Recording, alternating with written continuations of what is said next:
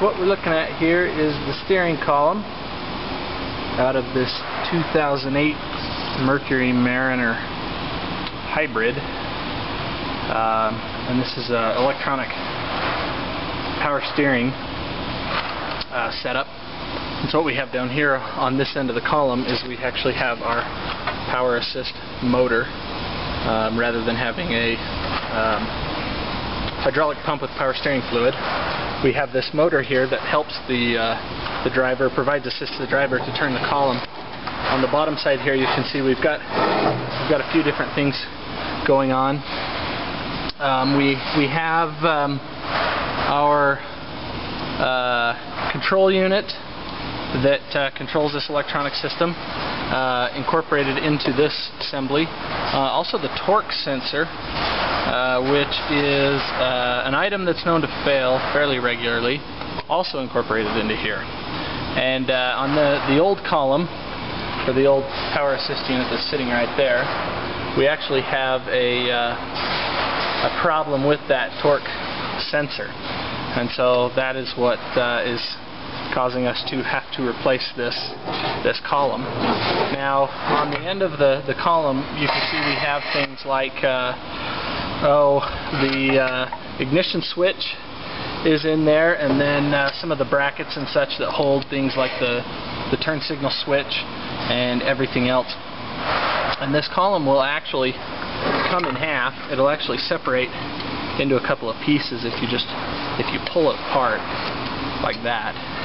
And so what that allows us to do then is it allows us to be able to just take this piece, because when you get the new part from Ford, it's going to contain the whole entire column rather than just this assembly with the motor.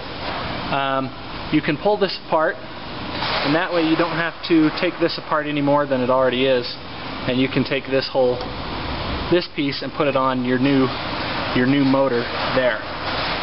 The other thing this allows you to do is that as you're pulling this apart, you can unbolt this portion first. The column will drop down. You can actually slide that out and remove it, and then go in and undo this bolt up here that the motor assembly pivots on. And by pulling this out of the way, it makes it much easier to get this piece out. And so what we're going to do is we're going to install this all back underneath the dash of this car, and we're going to install this piece first before we take this. Now the good thing here is that on our splines down in there, it's kind of hard to see because they're all coated in grease, but anyway, there's only one way to index the top half of the column.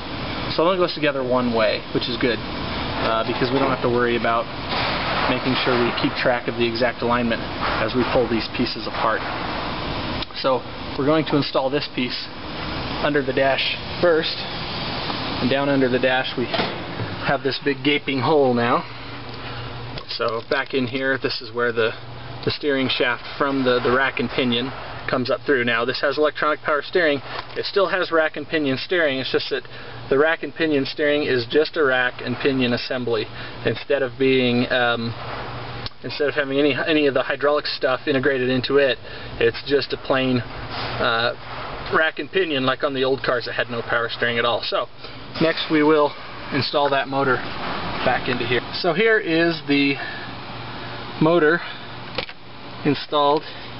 You can see it pivots on that mount back in the back that I pointed out earlier. You can't really see it anymore from here, but the shaft back there, okay, you can see that hooks up back there right behind the motor.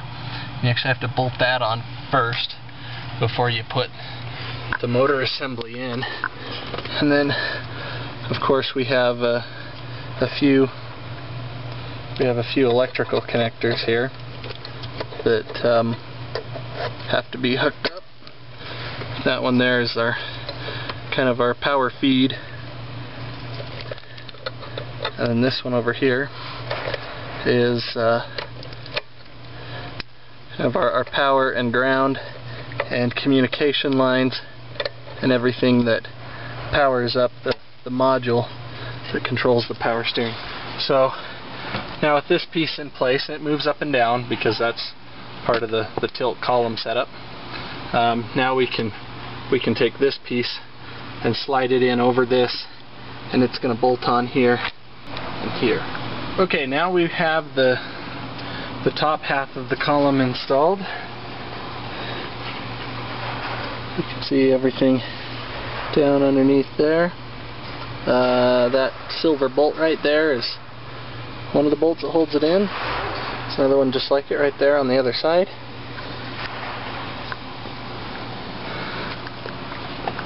And you can see the column tilts like it's supposed to. And now we're ready to put the switches back on it, our multifunction switch and our clock spring, and then we can put all the trim bits back on. But you can see it's really pretty simple.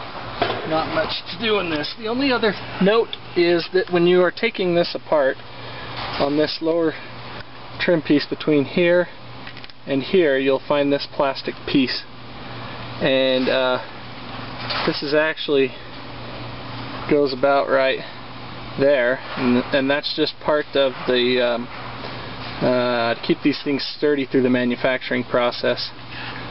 When they put these together in the factory, that of course stays there, but in order to get this column out, you're going to completely remove it. Just cut it out and leave it out, because this really serves no other function when this panel is installed in the vehicle. As you can see, this goes all the way up around the dash on this Mariner. So make sure you cut that piece out when you are going back together. Once we get this all put back together, we're going to have to initialize the power steering system. And that's kind of an initialization of the torque angle sensor, the torque sensor, or steering angle sensor, whatever you want to call it. And we'll cover that in another video.